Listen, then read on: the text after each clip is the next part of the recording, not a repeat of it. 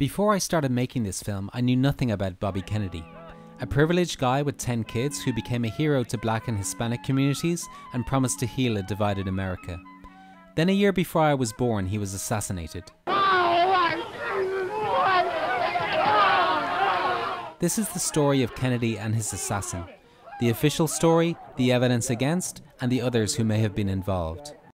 He hated all communists, you know. He what you call 100% American all the way through. You don't mess with him and he'll blow your ass apart. This girl came running down the stairs in the back, and said, "We've shot him, we've shot him." And I says, "Who did you shoot?" And she says, "We shot Senator Kennedy." She had on a white dress with polka dots. She was light-skinned, dark hair, and she has a funny nose. I thought it was really funny. All my friends tell me I'm so observant. One of the problems was that Sirhan couldn't remember the actual shooting of Robert Kennedy. So he put him under hypnosis and had him recreate the night of the assassination.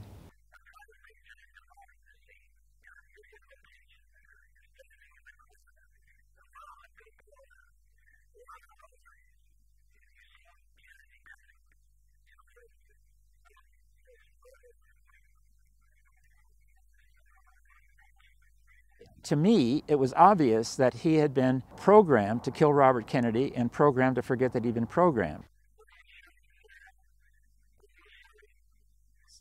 There are just things that boggle the mind that should be looked into.